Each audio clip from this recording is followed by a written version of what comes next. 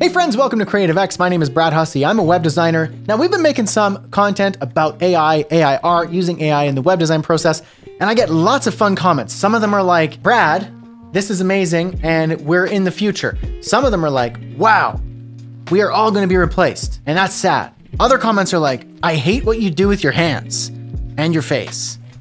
But hey, you can't win them all. Anyway, today we're gonna talk about Midjourney AI and a little bit of an issue that I have with how people use it to create web designs. Let's just get into it.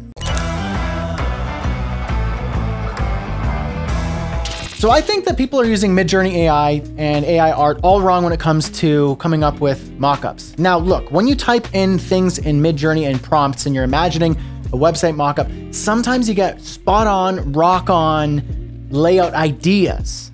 And we've showed you some of those right here on the channel, like our barbecue food truck, or more specifically, our Italian luxury furniture website. It came up with a really cool layout idea. But then what I did was I just took the layout idea, used it as inspiration. You know, this is your artistic interpretation of what it looks like. I'm gonna take it from here. You know, the professional is gonna take it from here. And then I just kind of came up with a layout that I liked.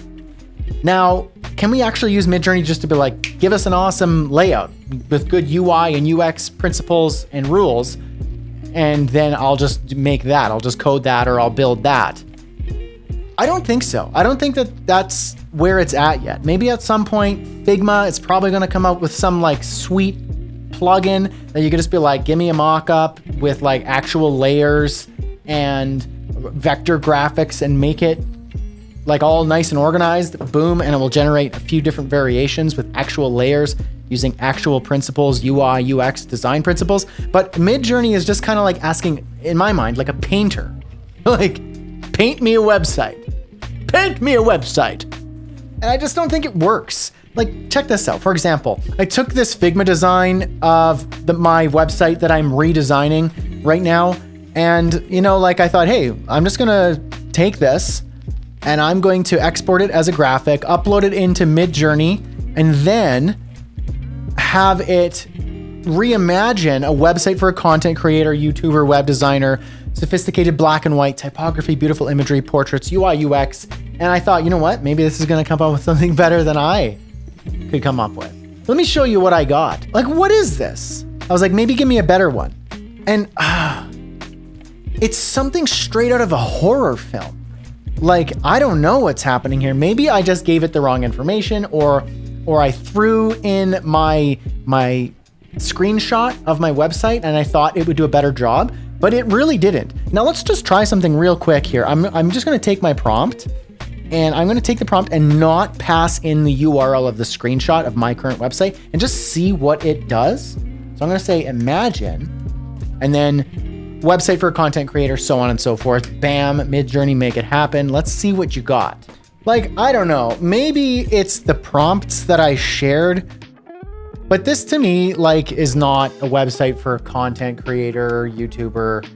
I think I probably gave it the wrong prompts. And maybe that's it, because I know that I've seen some really impressive results on the Midjourney Discovery community page, but like, this is just, though they're really impressive portraits, like maybe that was my problem. I just fed it the wrong information. Quite honestly, it's probably what it was. But that's the case in point. A lot of us don't really know what to feed Midjourney in terms of prompts.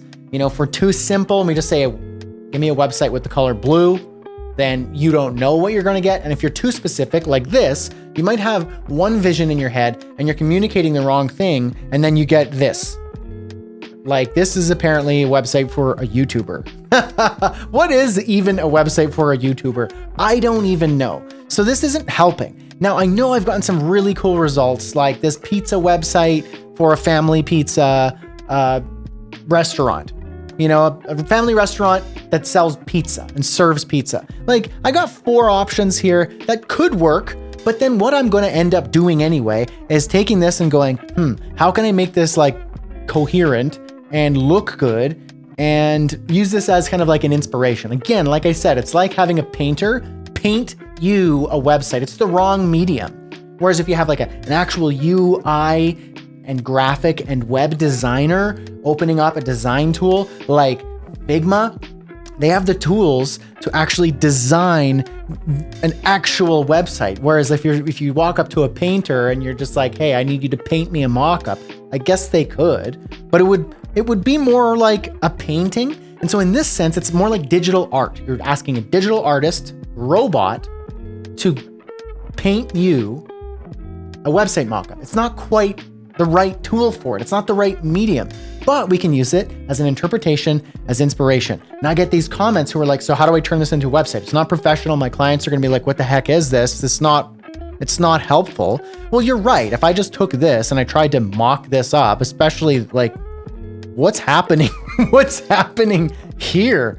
And what are these faces? And honestly, is this a pizza with bananas on it? Like an orange peels? I don't know. You can't use that. But what you can do is go like, all right, I see what you're going for, Midjourney. Thanks for your painting. I'll take it from here. But here's where I think we can change that. Instead of being like, Midjourney, can you just like make me a pizza website? Think about what a good restaurant website that serves pizza is.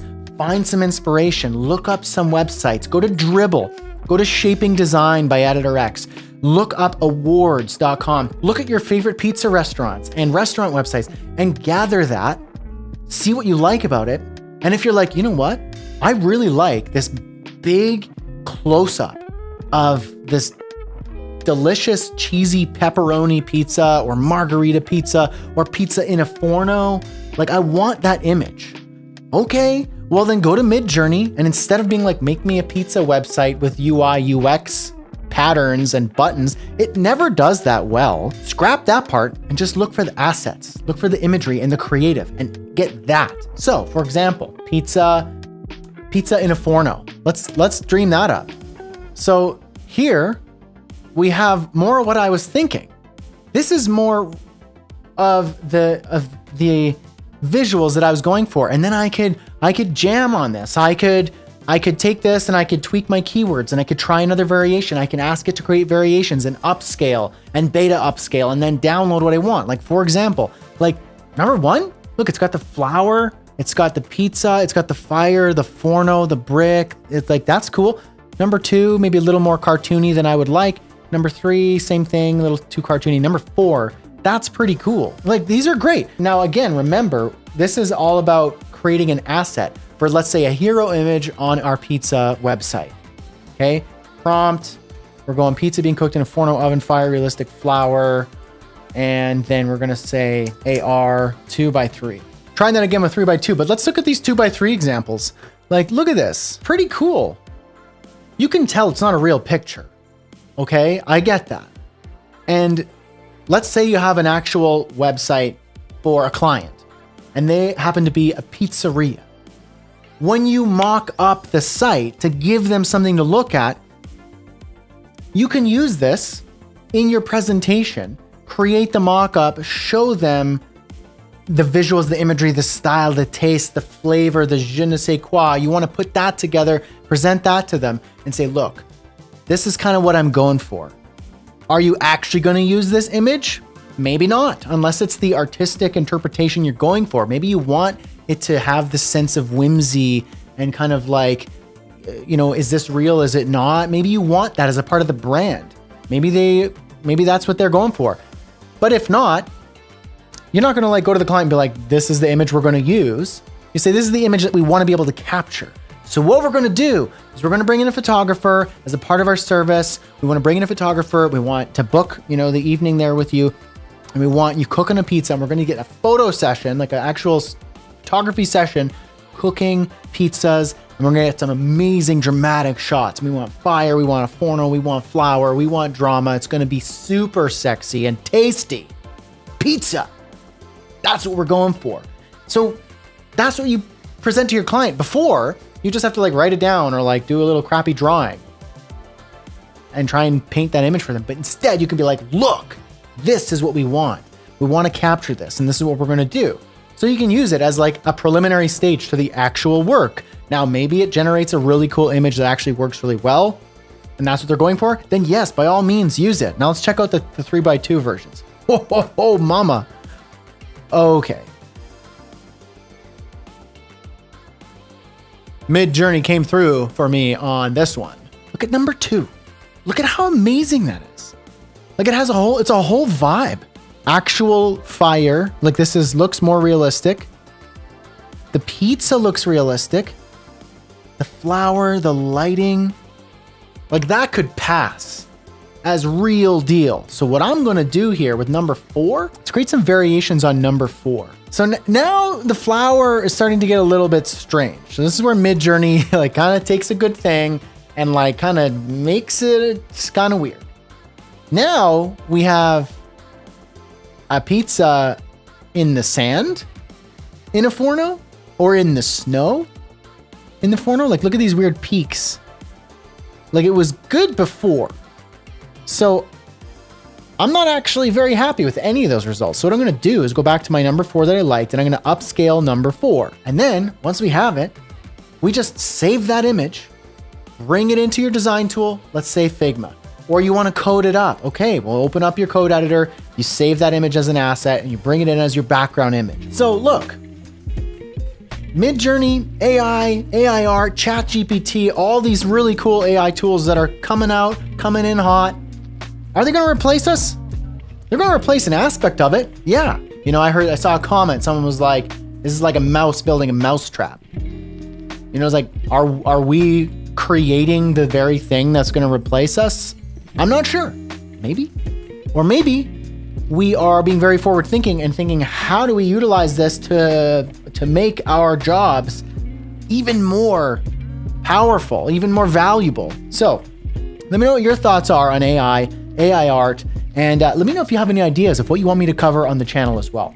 As usual, thank you for watching. Like, subscribe, join the Creative X crew if you want to continue the discussion on the intersection of AI art and freelancing and building a creative business. You're great. Pizza's great.